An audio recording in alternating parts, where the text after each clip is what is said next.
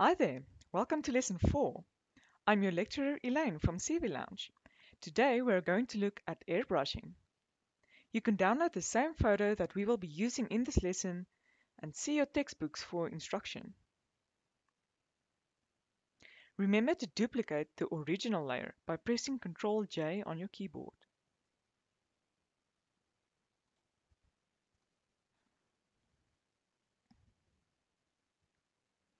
First, we will start by removing the person from the background and placing it on its own layer. For this example, I will use the pen tool to outline.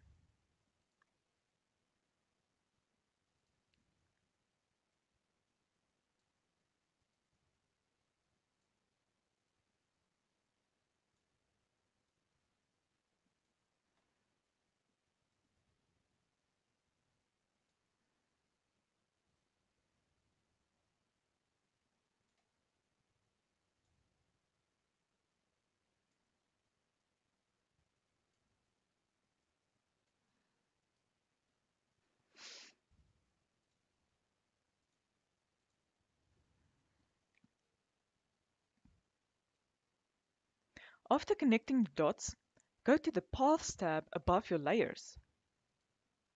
And while pressing Ctrl on your keyboard, click on the path layer. You will now have selected your path. Let's go to the Layers tab. Duplicate your layer by pressing Ctrl J, and it will immediately place only the selected onto a new layer.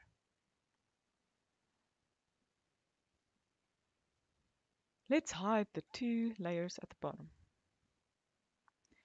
Now we want to play around with the skin of the person, remove dots, bring in the tan, make thinner, and add a bit of grain to it. First, take your eraser tool. Set the brush to soft edges.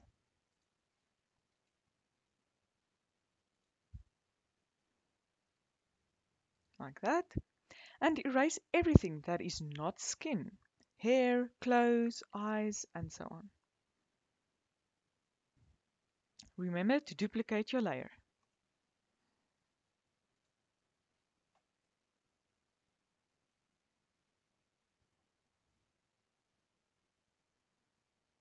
So we're erasing everything that is not the skin.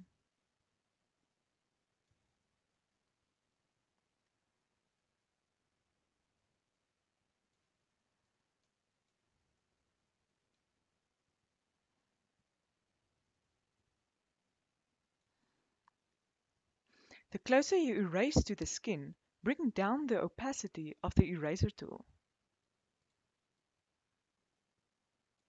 Like that. Let's just zoom in. Make it a bit bigger. And like that.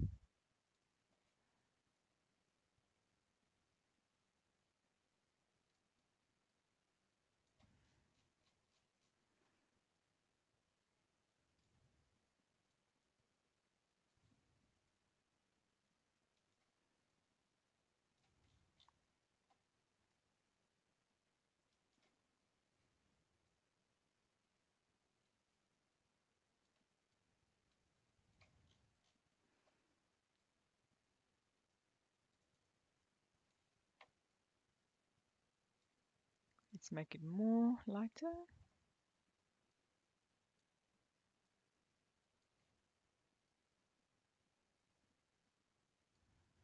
Okay. To erase the dark shadows of the skin, such as nose holes and eyebrows, set your eraser opacity to 20%. Let's make it there.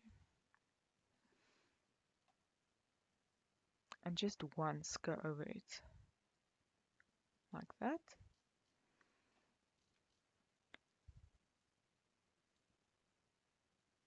Like that. And this.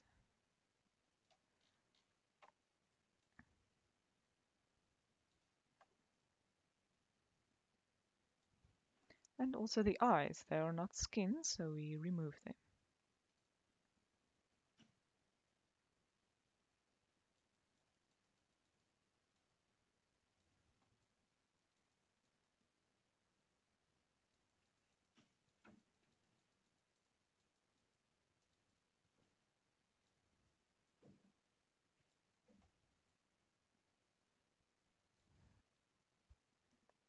Now that you only have your skin on a layer, we can first duplicate, Control J, and work from here. You can always hide or unhide the layers to view the progress.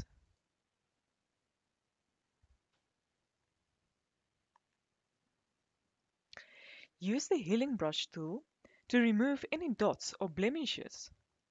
Do that by pressing and holding Alt on your keyboard and clicking on the person's skin. Look for a nice area of skin to copy from. So let's choose, this looks nice, hold Alt in and click. Now click on your spots to remove them, like that. If you want to copy another skin area that's nice, repeat the step by holding in Alt and clicking on the nice spot. So now we can remove all the blemishes.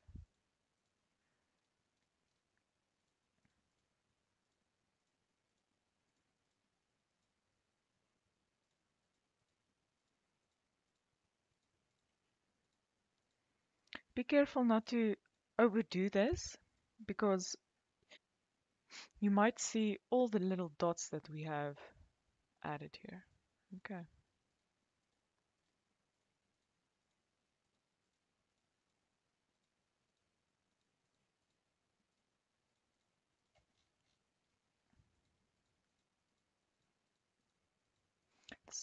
So the sample we've chosen is also a color that's near the places that we want to fix. So if we go darker, we want to choose a darker sample. All right.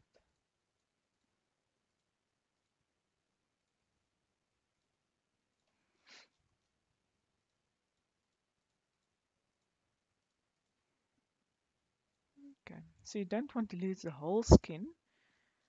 All right.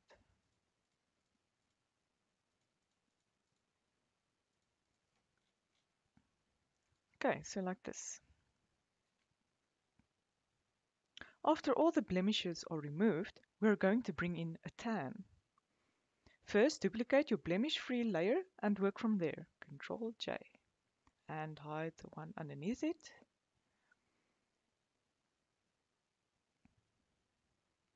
Now press and hold Control on your keyboard and click on your layer to select the skin. Like that. Once selected, go to your adjustments there and choose color balance. Play around with the settings to get the color you want for a nice tan. So let's see. Not as much. You can hide to see how it previously looked like and now with a tan. Okay.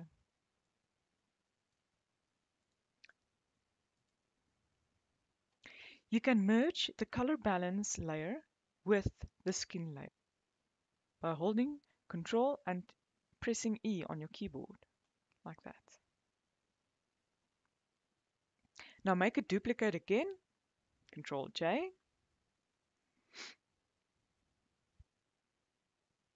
hide the one underneath, and select the layer by holding Control and clicking on the layer. We are going to add noise to it. This will add that high definition look to your photo.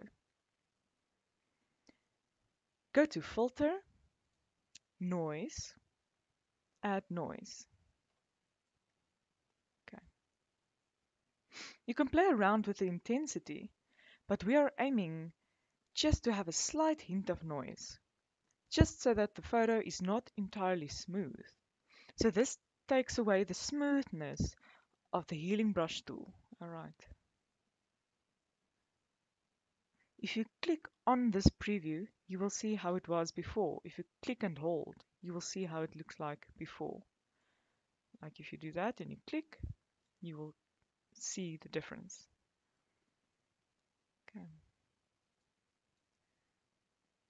Let's make it 6, 5. I think 4 is a good one. Okay. Let's say OK. And there you go. Please select I'm clicking somewhere.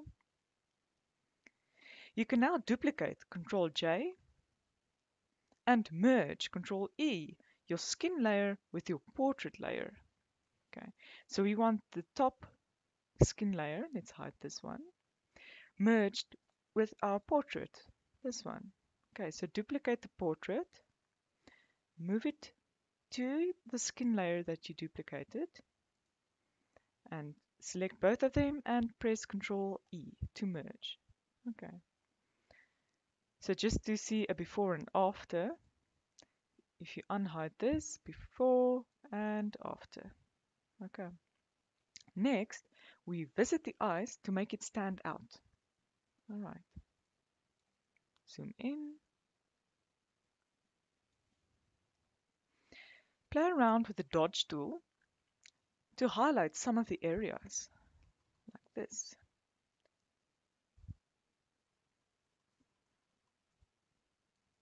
You can see it highlights it here as well.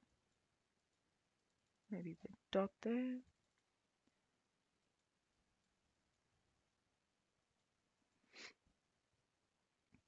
Let's edit some other areas with the dodge tool.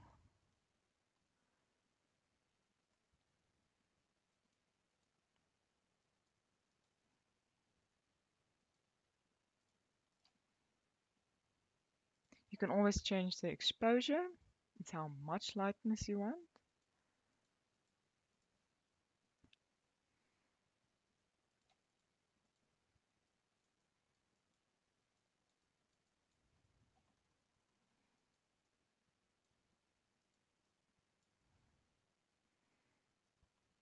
Maybe like that.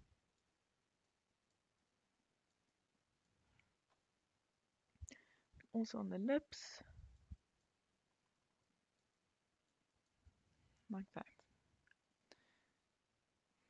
And you can also play with the burn tool to make these stand more out, like that.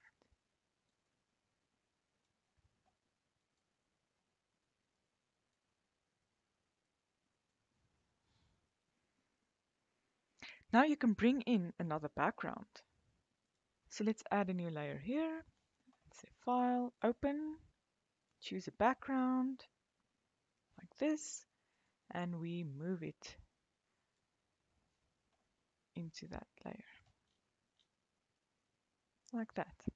And there's your other background. It is good to have your finished person on one layer, so let us duplicate all of those layers and combine them into one. But we already did that in the previous ones. All right, so we have our finished layer and our background layer. Remember that the person photo still looks like it has been cut out. To make the person photo and the background image to blend in, we are going to select the person layer and add a blur effect only on the edges. Do this by holding Control on your keyboard and clicking on the person layer. You will see the outline of the person is selected.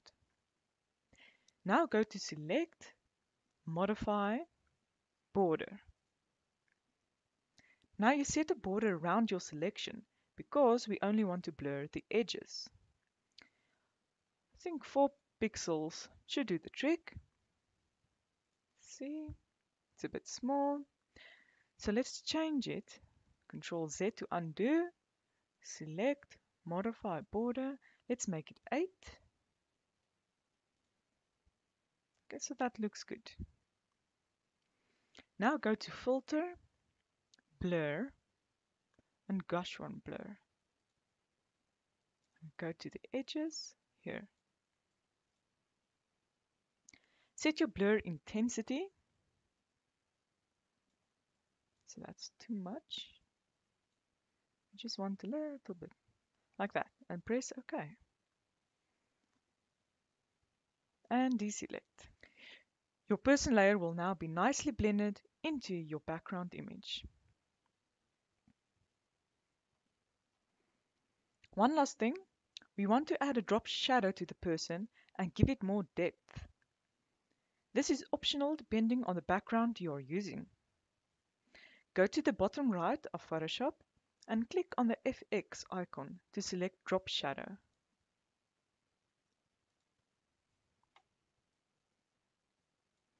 Make sure you are on the layer that you wish to add the drop shadow. On the pop-up window, you can set the angle of the drop shadow, its opacity, and the size. So let's make it this way. You can see where the drop shadow is if you make the distance more. Alright, there's a drop shadow coming out there. And there it is. So let's make the distance less, the size bigger, like that. And you can change the opacity as well. Alright. Make sure the blend mode is set to normal if you wish to change the color here. If you leave the blend mode to multiply, the effect of another color won't show. Press OK once you are satisfied. Okay, and there you go. You can before and after. I think the tan just came out a bit more intense. All right. I hope you enjoyed it. Visit the lounge area for discussions and see you on the next lesson.